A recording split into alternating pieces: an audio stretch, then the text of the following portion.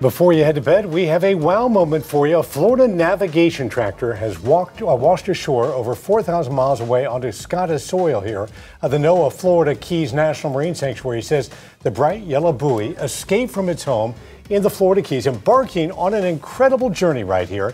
Sanctuary officials recognize the buoy in pictures sent from Scotland. They say it was swept away by the Gulf Stream waters and may have been on this journey for 3 years now. The Webb story, yeah. The 1941, the whiskey. This is great. The Isle of Eriskay describes it as Eriskay's most fascinating arrival since the 1941 grounding of a boat carrying 57,000 bottles of malt whiskey. Oh, okay. Yeah. I mean, hey. Is that why I escaped home? Yeah, that's one way to fall into a fortune right there.